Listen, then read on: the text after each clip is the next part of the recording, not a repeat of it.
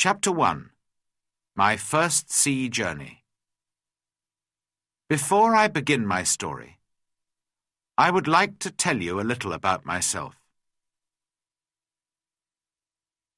I was born in the year 1632, in the city of York in the north of England. My father was German, but he came to live and work in England. Soon after that, he married my mother, who was English. Her family name was Robinson. So when I was born, they called me Robinson after her. My father did well in his business, and I went to a good school. He wanted me to get a good job and live a quiet, comfortable life. But I didn't want that. I wanted adventure and an exciting life. I want to be a sailor and go to sea, I told my mother and father. They were very unhappy about this. Please don't go, my father said. You won't be happy, you know. Sailors have a difficult and dangerous life.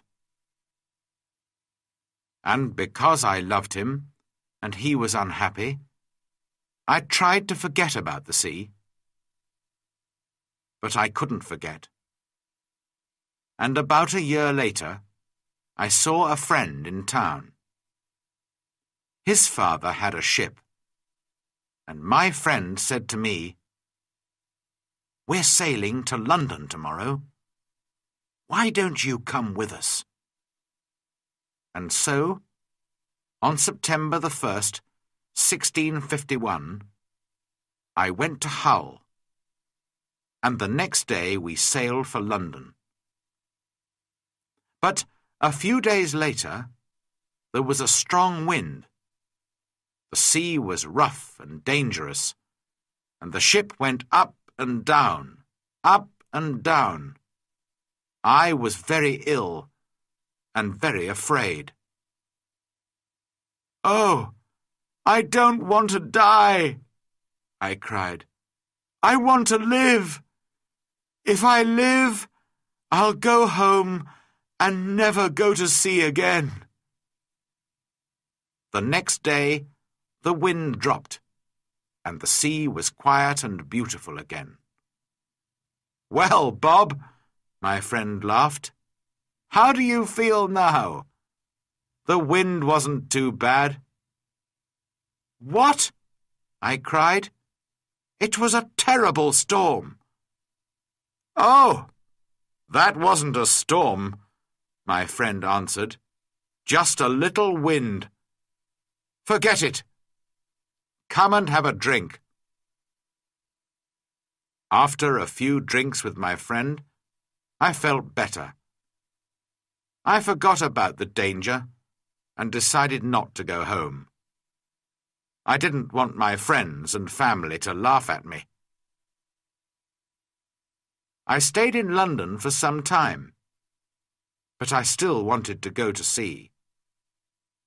So, when the captain of a ship asked me to go with him to Guinea in Africa, I agreed. And so I went to sea for the second time.